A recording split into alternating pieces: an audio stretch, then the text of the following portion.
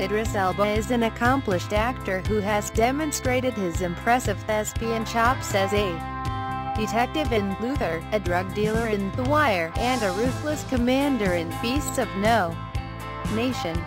But the 44-year-old's kickboxing debut was anything but an act, and Madonna was there to capture it all.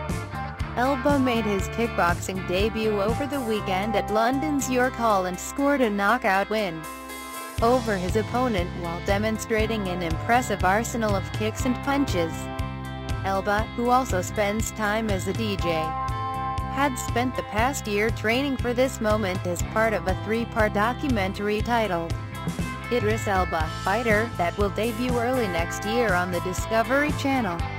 It has been a lifelong ambition of mine to fight professionally, the Golden Globe winner said in a press release back in August.